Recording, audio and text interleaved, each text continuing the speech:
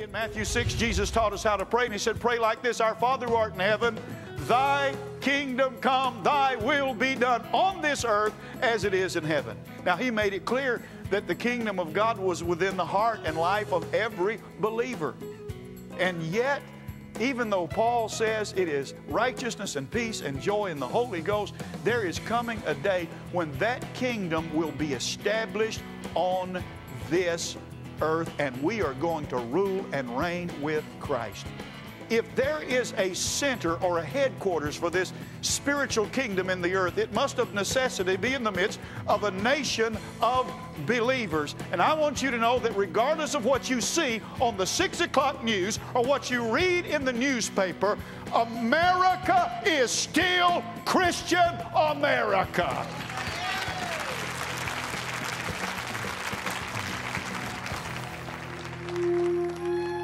Miracles have occurred throughout history, but are there supernatural answers for the emotional, financial, physical, and spiritual needs we face today?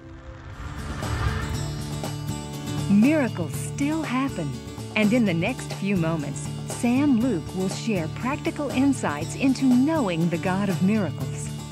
Join Sam and the Victory Tabernacle Church family as we encounter a God who makes miracles still happen.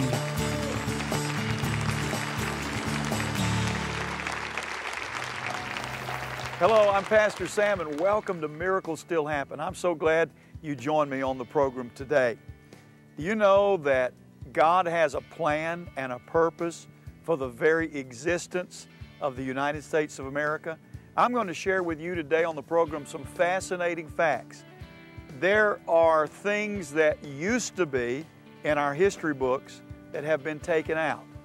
There are some things that were never in the history books, but they are factual just the same, that let us know that this nation was birthed in the very heart of God Almighty.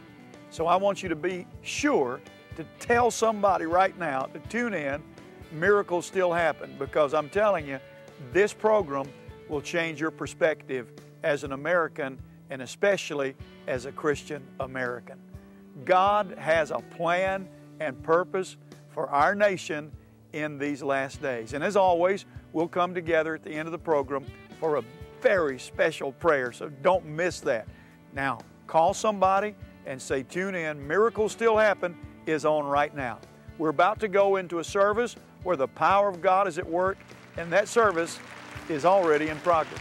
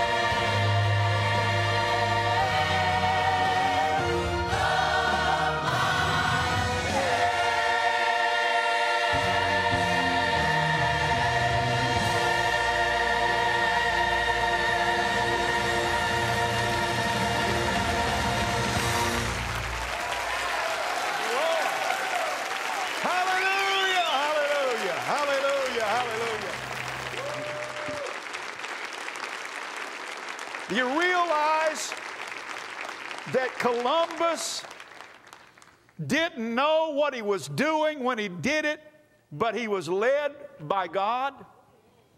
You see, there was a man by the name of Amerigo Vespucci that heard about what Columbus had done, and he was on an expedition in Brazil when he wrote a paper, and he said Columbus didn't really discover a new trade route to India. He discovered a brand new continent. And there was a map maker by the name of Martin Waltzmiller. Martin Waltzmiller. And he said, if that's true, and if Columbus has discovered a new continent, and Amerigo Vespucci says it's a new continent, then why don't we name it after him? And so the map has a name. You know what that name is? Amerigo Vespucci, and they named this new continent what? Vespucci. No, not really. They named it America, after Amerigo Vespucci. Now I say, what is significant about that? A man that never set foot on this continent, but the man after whom this continent was named was a born-again, blood-washed, converted Jew. There is a Jewish-American connection that you don't read about in the history book. Somebody say amen. Would you like to hear more about it? Really? These converted Jews were instrumental in establishing the colonies. The Puritan founding fathers of this nation believed that they were the spiritual heirs of the Old Testament. And even though they were from England, they called themselves the fellow Jewish travelers. They called the Bay Colonies the New Jerusalem.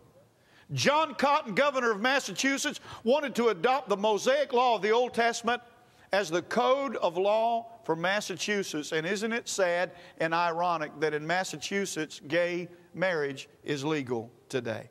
The Constitution of the United States is replete with references to the laws of the Old Testament. And regardless what people would tell you, this nation was founded upon the Word of God and faith in our Lord Jesus Christ. Somebody say amen.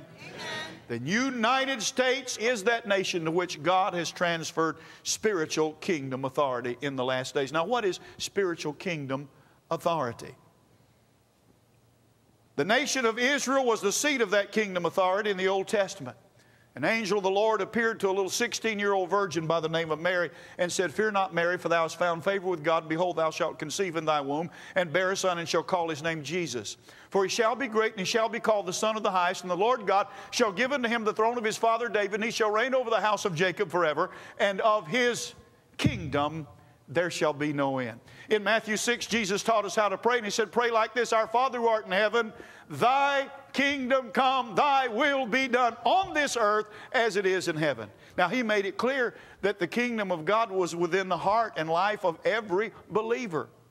And yet, even though Paul says it is righteousness and peace and joy in the Holy Ghost, there is coming a day when that kingdom will be established on this earth, and we are going to rule and reign with Christ.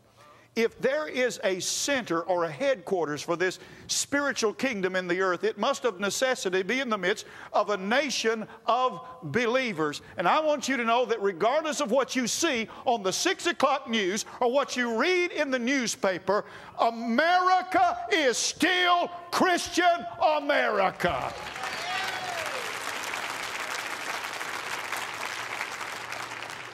You see, America is synonymous with Christianity. And if you look in the book of Revelation, as I have many times, to try to find a nation that resembles America, you'll discover that it's just not there. I mean, it's not there. Are these the last days? I believe they are. If these are the last days, then surely we ought to see a nation in the book of Revelation that looks like America, that somehow even vaguely resembles it, and I just can't find it. And yet there's a good reason. I believe that God is about to honor the covenant that was made with our forefathers and 200 years of Christian witness, and He's about to send a Holy Ghost revival that will burn out of control in America.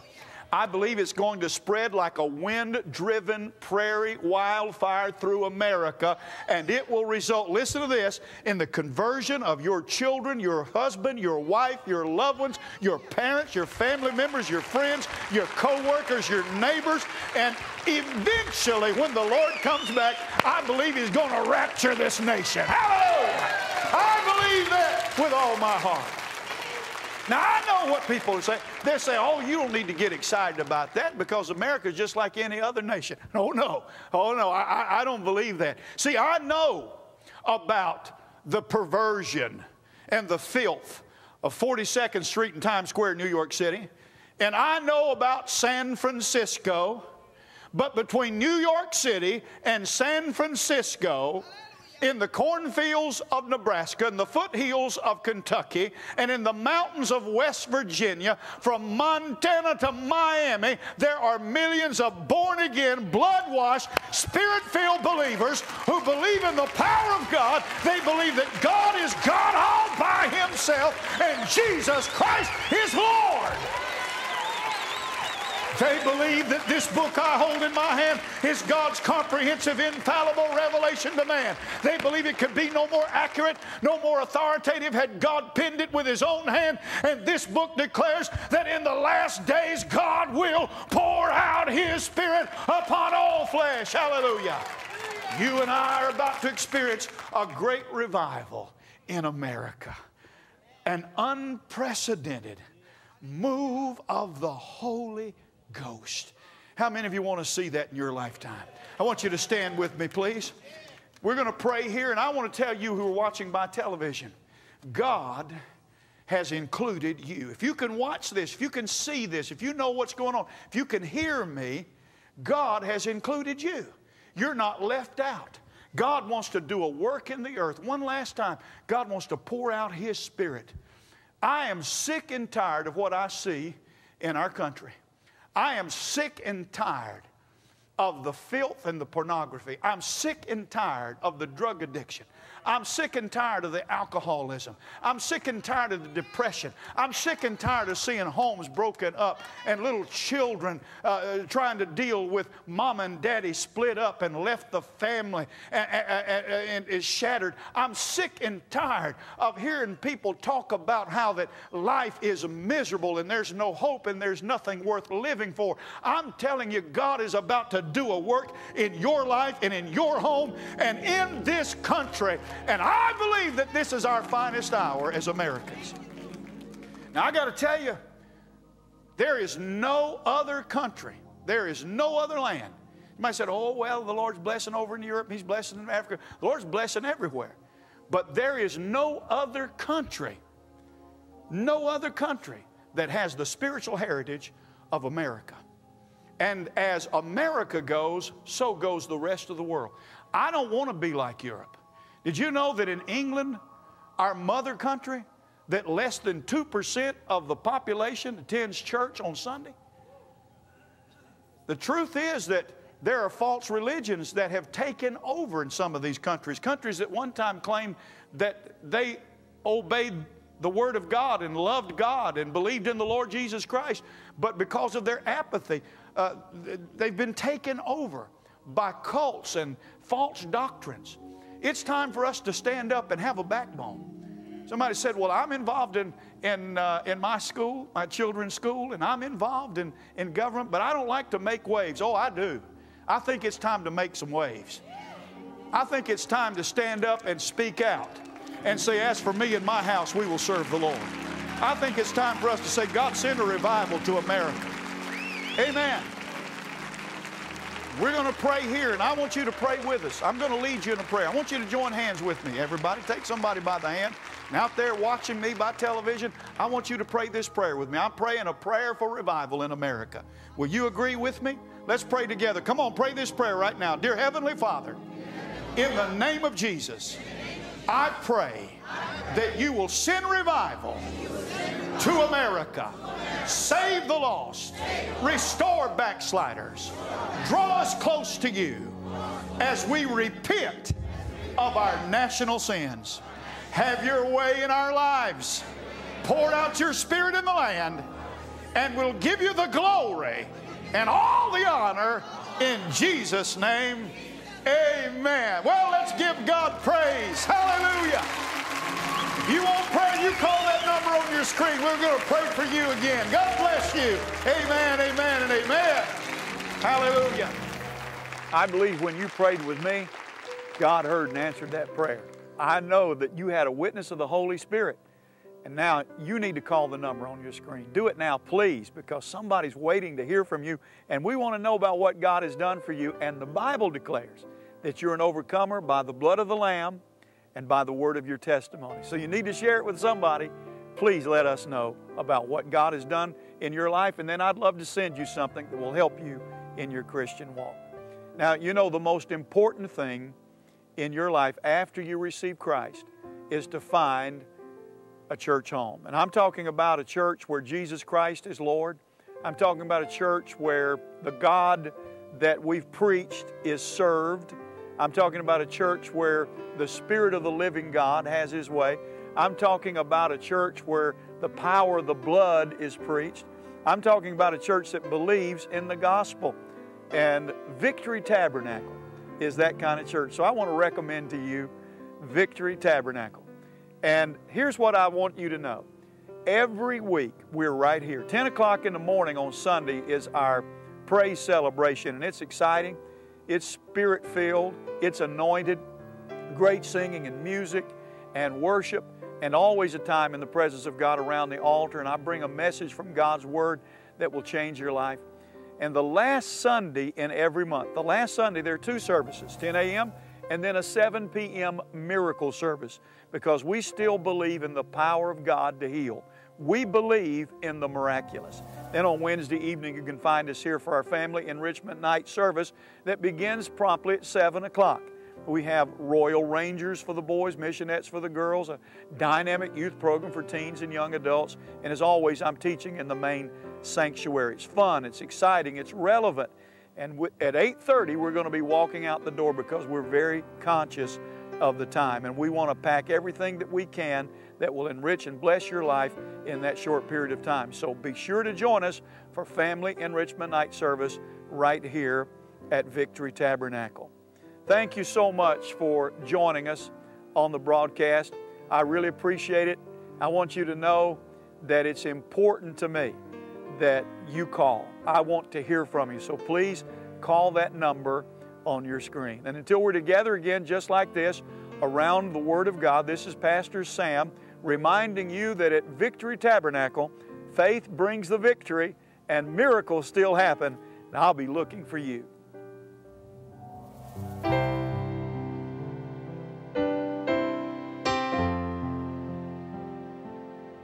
Everyone struggles from time to time.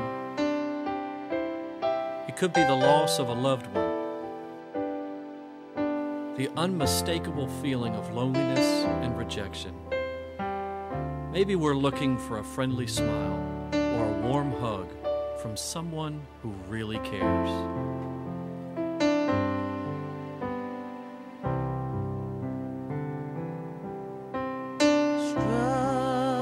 Struggling through the night, we need God's grace to find the light.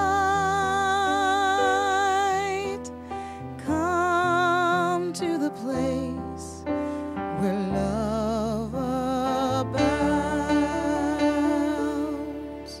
the place you've been looking for. The truth is, Jesus always sees us when we're hurting and when we're broken. He hears our cries and comes to us at our point of need. Jesus never rejected anyone, and neither do we at Victory Tabernacle, the place you've been looking for.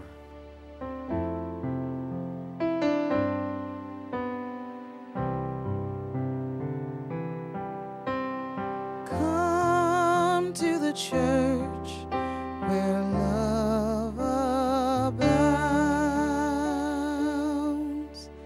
the place you've been looking for.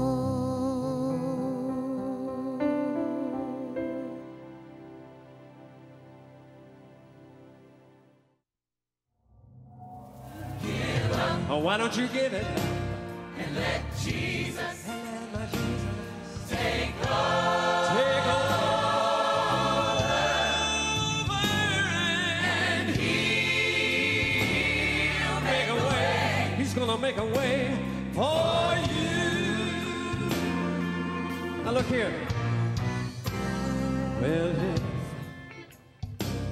you got some mountains that you can't climb, oh, and if you got a valley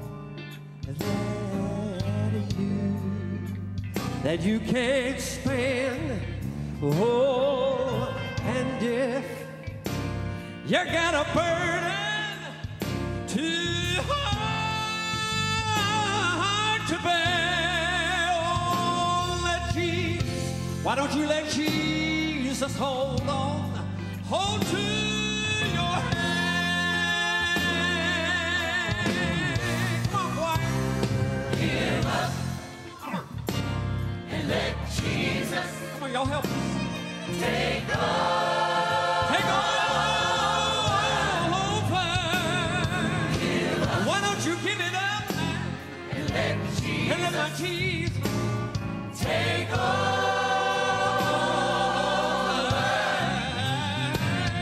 Give up. And let Jesus take over.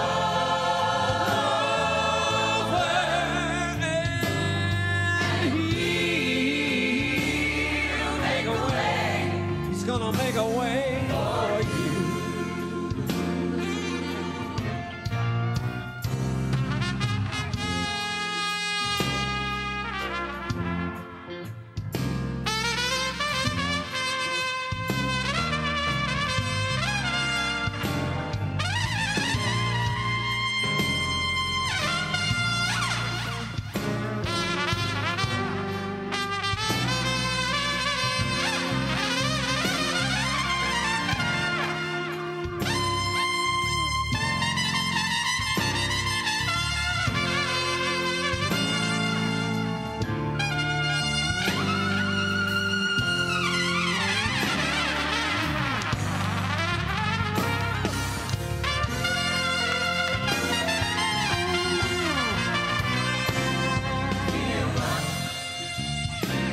And let Jesus take over.